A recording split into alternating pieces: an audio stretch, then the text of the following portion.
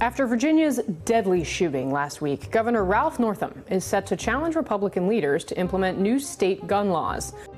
The weapon used in the Orlando shootings is at once one of the most popular and most reviled weapons in America, the AR-15. I voted to ban a semi-automatic assault weapons. This is a ghost gun. This right here has ability with a .30 caliber clip to disperse with 30 bullets within half a second. You know, that's bullshit. So I talked quite a bit about the gun ban in Canada, but today I'm going to talk about mass shootings, specifically about the half-truth and outright lies I hear about them parroted so often. I'll start by asking a simple question. You must have heard many times the US has hundreds of mass shootings, which is technically true. But which ones are the ones that you actually hear about? I'll leave you a few seconds to think about it.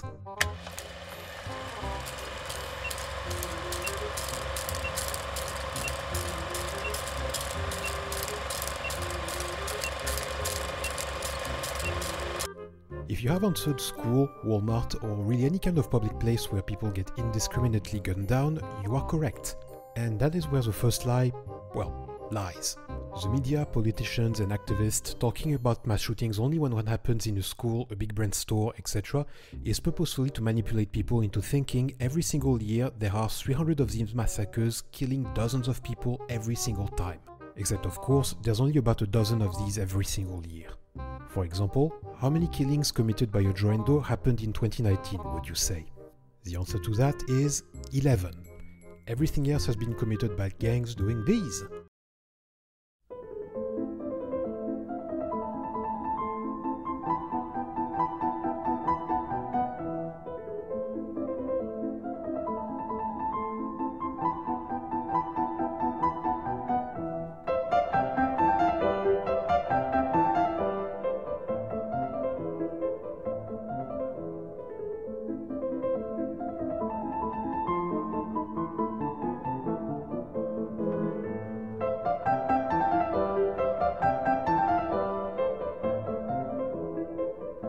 The 1930s gangsters were so classy.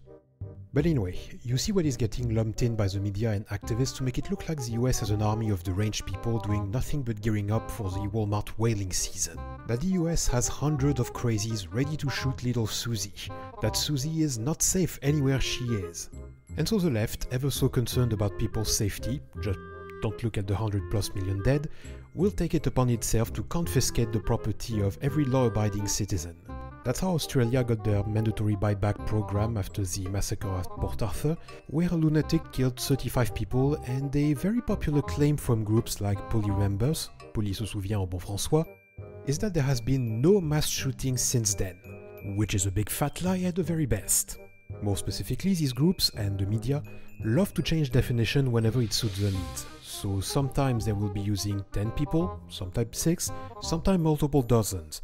Really any number allowing them to claim no mass shooting has ever happened after one of the gun ban they so desperately want. However, if you use a definition from the United States Congress, that being 3 or more slain, killer excluded, you get a very different picture. The gun ban was put in place in 1996, so starting from there, the Wright-Sinbicki murder, 1999, 3 dead. Oakhampton Heights shooting, 2005, 4 dead. Hectorville siege, 2011, 3 dead. Hunt family murder, 2014, 5 dead. Wedderburn shooting, 2014, 3 dead. Osmington shooting, 2018, 7 dead. Darwin shooting, 2019, 4 dead. New Zealand did the same thing after the attack on the 2 mosques, of course making no mention that the shooter stopped at the second mosque because one of the attendees returned fire, and now it is enjoying the highest level of gun homicides in a decade. Obviously, the anti-gun will try moving the goalpost to other places like Japan, which concentrates a lot of the things that anti-gun demand, including insane amount of red tapes and no semi-automatics. Yet had the Abikino shooting in 2010, and whether the government likes it or not, even in Japan, people will find ways to make guns, such as this retiree who assembled a lot of interesting pieces and made the barrels out of anvils. A good example to the opposite is Switzerland, which has one of the highest gun ownership rates in Europe, despite the European Union trying to force them into submission, and also one of the lowest homicide rates in the world. Some will be quick to point at the mandatory military service, but if you know anything about Switzerland, then you probably also know that this service has not been mandatory for years. Finland, home of the Finnish Brutality to Gun Action match, is also a good example considering that it's one of the mythical Scandinavian countries the left loves so much, but it has assault weapons and has also no limitation on the magazine capacity. And no particular difficulty either with guns.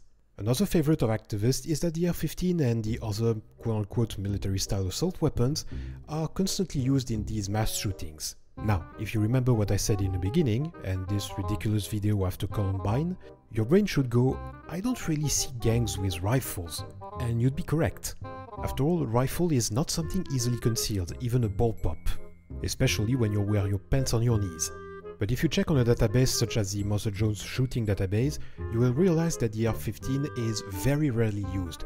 In fact, since 1982, it has been used a grand total of 13 times. And I am counting all of the derivatives that I can find inside of the list, that is XM15, MP15, AR-15, etc. I'm not counting the Orlando shooting, considering it was a terrorist attack by an Islamist. And on the AR-15 specifically, I would remind you that this thing is the most popular rifle in the US. There is literally 1.5 million of these rifles sold every single year in the US, and there's about 10 to 20 million of them in total in the country.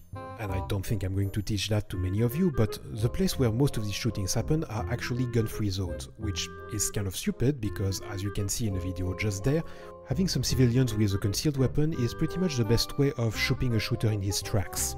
As I like to say, it does you no good to wait for the cops for 10 minutes when you got 10 seconds to live. So journalists, politicians and activists are always up in arms, just not assault ones, trying to work the population into a frenzy, an easy appeal to emotion for whatever political gains they may hope to make.